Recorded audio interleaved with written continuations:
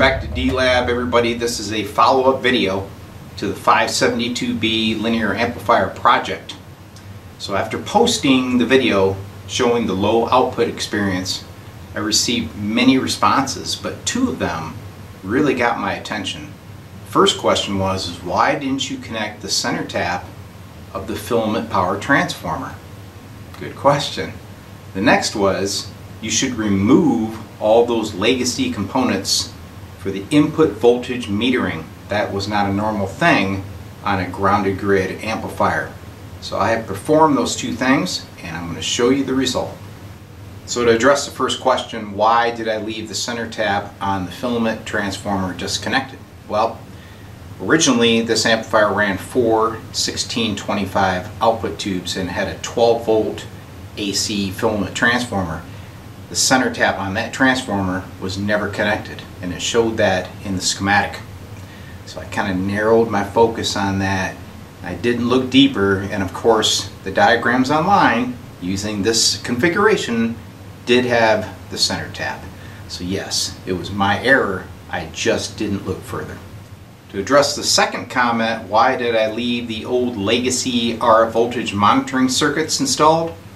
Well, the meter had that function and I thought it would be okay to leave that intact, and maybe it is, but I agree it did not show that on any grounded grid and it could affect the signal quality going to the cathode, so it's been removed.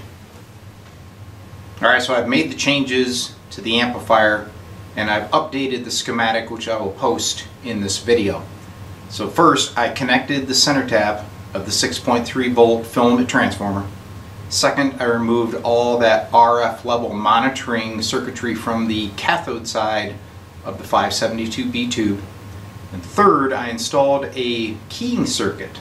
So when the transmitter activates, it will automatically turn on the plate voltage to the amplifier. So let's give this thing a test, see what you think. Okay, here we go. Test time for the LA-400 amplifier. I'm still using the Johnson Challenger as the exciter, so we're just going to focus on the amplifier and the watt meter. The watt meter is at the 0 to 500 watt scale. I have the Challenger and phone right now, so I'm going to key the mic, which now will key up the amplifier without having to turn on the plate switch. Here we go. So that is phone. You can see the plate meter going up with the modulation. Now let me switch over to CW. Now we're in CW mode. Coupling is still at 1, so we're still putting out low power.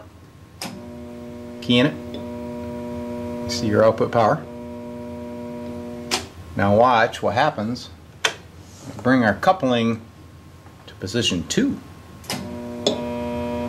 Quite a bit more. Sorry about the hands in the way. Dip the plate. And I'm seeing about 200 watts.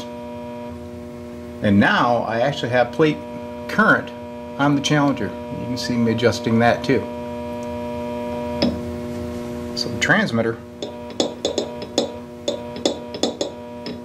or should I say amplifier, appears to be working great.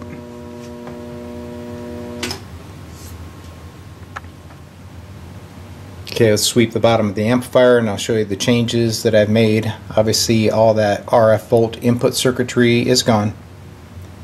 On the filament transformer I was able to recover the center tap lead, which had been cut, and added that to ground. This is the keying circuitry. So there is a 5 volt AC transformer that powers the little D-Lab PTT board that keys the amplifier. There's an RCA jack on the back which simply grounds that line, and that's what keys the high voltage of the amplifier. And we added a red LED lamp that illuminates the meter when it's in transmit mode.